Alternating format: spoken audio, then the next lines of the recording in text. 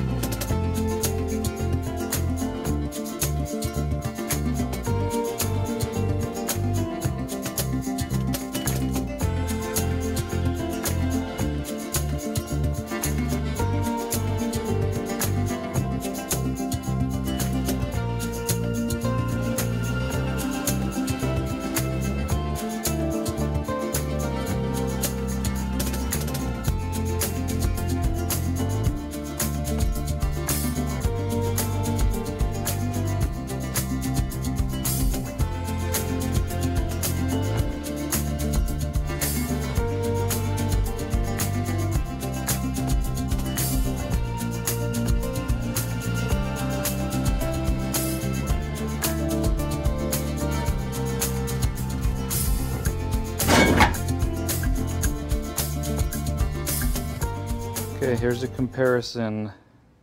Original factory hitch and my high clearance custom hitch. So the factory hitch is down here. I've got it on these jack stands, but I've got it pressed up against the frame.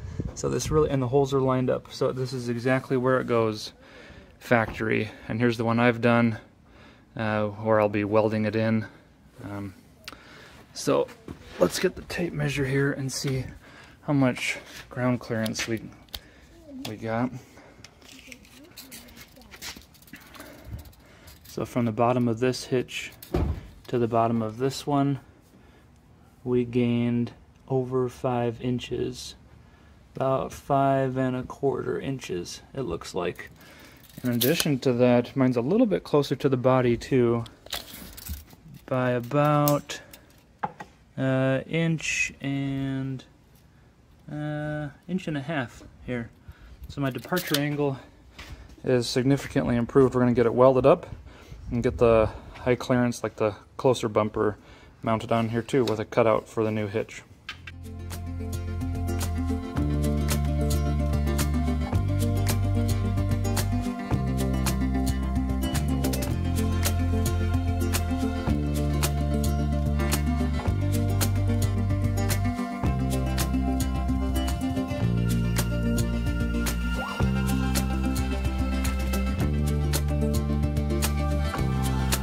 Did welds up and down the outside. I also did the inside, the back edge, and underneath there as well. So there it is, all welded into place. Time to do the bumper.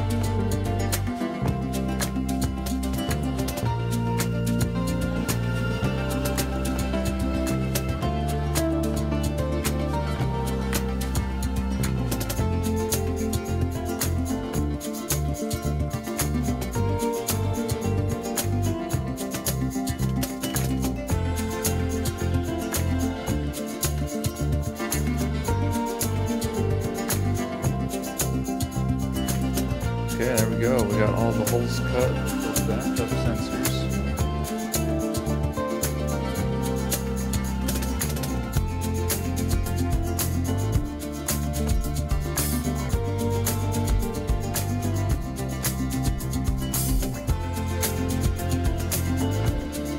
Yeah, there it is. Got the shape cut out. Not the prettiest, but not bad either. Right in there. So we'll have our hitch here. We've got our 7-pin and 4-pin coming along. Okay, got the special sensor notches cut out. Each sensor has a unique shape to it that needs to align with these special markings on the bumper.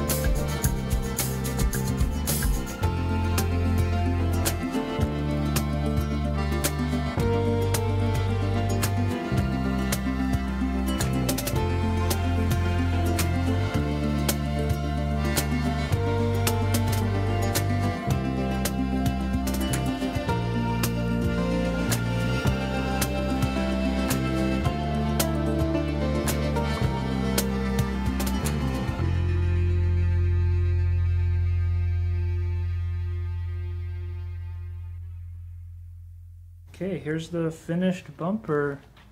We got it all set up with the rear parking sensors put in, the tow harness, a high clearance hitch integrated up behind the bumper, welded to the frame. And now we've got significantly more ground clearance, whereas before we had a spare tire that hung way down here and a hitch that was below the tow bumper, which is even larger than this one. And so we gained quite a bit of ground clearance, and it just feels so much lighter and tighter, which will be really nice.